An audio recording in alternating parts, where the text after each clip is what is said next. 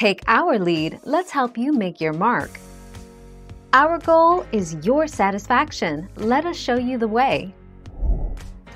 Unlike that popular spring bulb, the tulip, which can cause diarrhea and vomiting in cats and dogs, grape hyacinths are safe to plant around pets. Even when your curious dog wants to dig up and explore that which you just buried at planting time. Plant your grape hyacinths in the fall, 4 to 6 inches under the soil.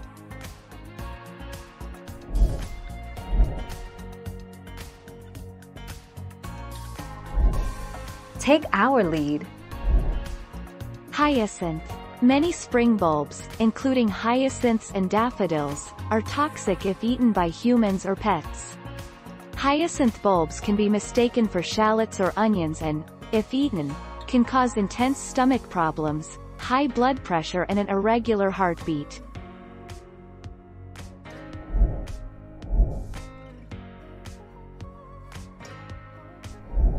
Let's help you make your mark. Grape hyacinth weeds. Grape hyacinth produces numerous seeds once the blooms are spent and bulbets are formed off the parent bulbs for future flowers.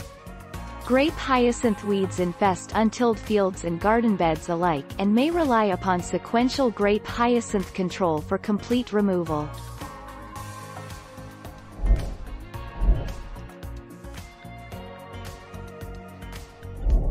Make your mark, take our lead. Grape hyacinth weeds. Most grape hyacinth bulbs are planted on purpose with the intention of brightening up the front path or spring flower bed. But the ease with which this plant reproduces can make it a real nuisance in some instances, and its invasive abilities are a threat to cropland.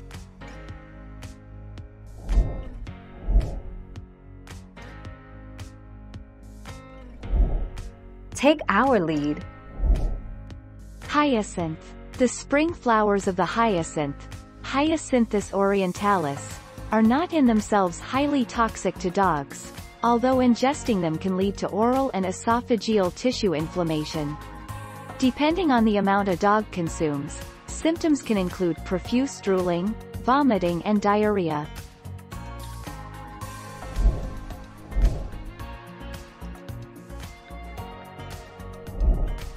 Take our lead.